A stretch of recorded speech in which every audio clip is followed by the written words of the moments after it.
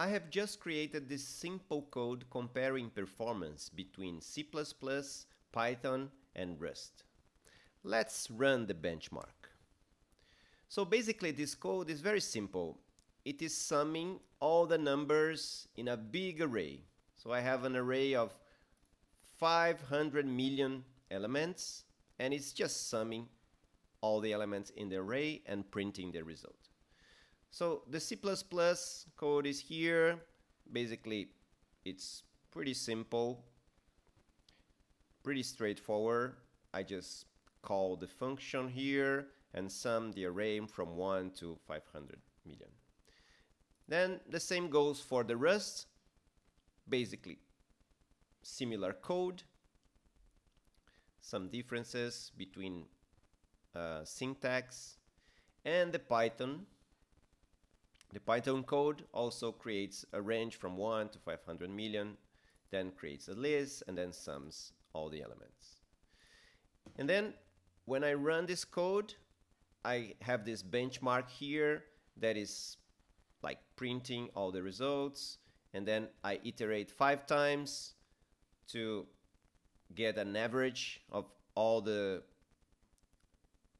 runs, and then I print the average run time. So as you can see, of course, every time you run it will get a slightly different result, but I have a graph here that I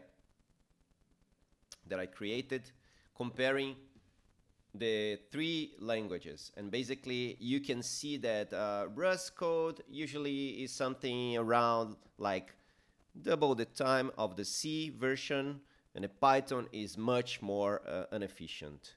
And you can see here, of course, this is a very simple benchmark, but gives us some idea of how fast Rust can be when running code compared to C, which is like the fastest code that we can run in a like high level language.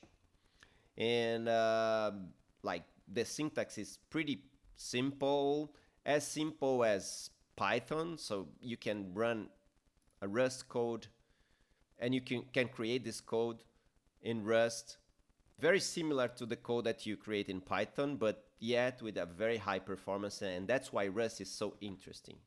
So if you want to learn more about Rust, we have a course that is starting soon, so you can subscribe to this course in this QR code up here.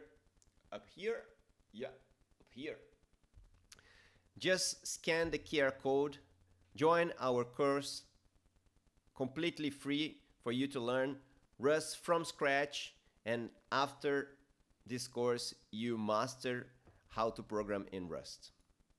Come join us.